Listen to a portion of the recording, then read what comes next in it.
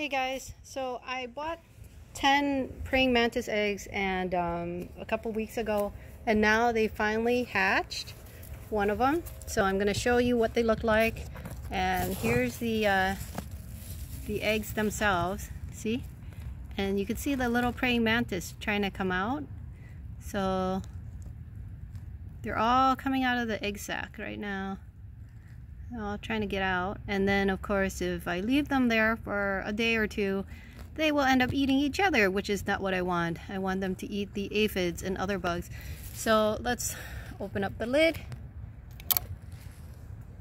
Oh, look at that! Look! All these baby praying mantis everywhere. So we're gonna try to release them. Come on, little guys. Go. Run. Run. Oh, okay, you guys are running the wrong way. You guys need to get off my hand. Okay. Shake you guys off. Oh. Okay. Alright. There you guys go. Keep going. Come on. So they're basically the exact replica of their adult size. And they'll get bigger as they go on. They grow up. And the males will grow wings. The females won't. And of course the males will be much smaller than the female. Whoops, sorry about that, guy. And of course when they mate, the female will bite the male's head off and eat him after they mate. She needs a snack. Okay, come on guys. Now we're trying to let these guys get out. Come on. Come on, you guys can all come out. Come out. I'm gonna find a new spot for you. Let's go to this one over here. There you go.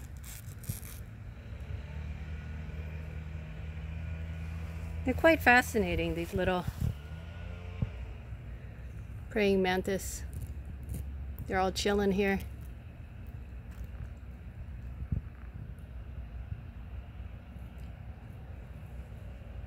They're probably still waking up because they just woke up and they just broke out of their egg sac. So an egg sac can hold between 40 to 500 praying mantises.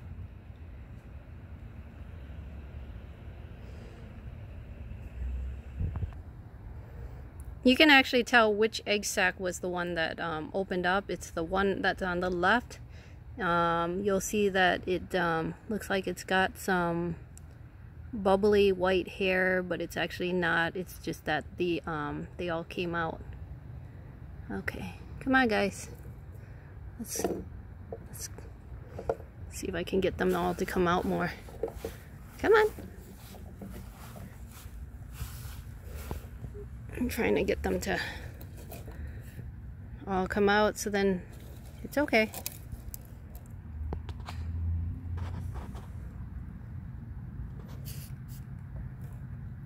Actually pretty friendly. And supposedly if they nibble on your finger, that means they're thirsty.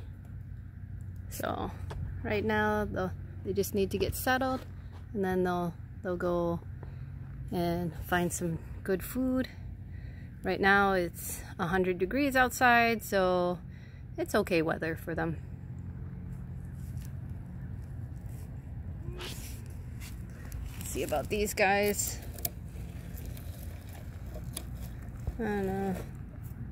There's a couple that look like they're dead in there, which doesn't make any sense. Maybe